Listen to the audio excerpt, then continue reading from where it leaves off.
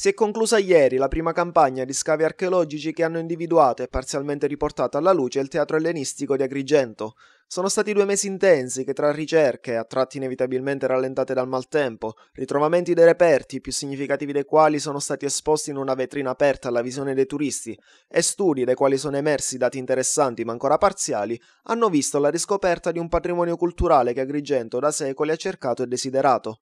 Gli scavi ora si fermano per il periodo invernale, riprenderanno probabilmente nel periodo primaverile, verosimilmente ad aprile. Ieri, l'ultimo giorno, il cantiere semideserto ha ospitato solo qualche operaio dell'impresa appaltatrice intento a ripulire alcune strutture a sud-ovest del teatro e, poco distante, l'archeologa Maria Concetta Parello, che tramite diretta Facebook per conto del Parco archeologico e paesaggistico della Valle dei Templi ha tirato le somme dei dati acquisiti e analizzati fino ad ora. Intanto, già all'inizio del mese scorso, il direttore del parco archeologico Giuseppe Parello affermava che erano già pronti 300.000 euro per finanziare gli scavi per i prossimi mesi, fondi che sarebbe stato possibile investire grazie agli incassi alla Valle dei Templi.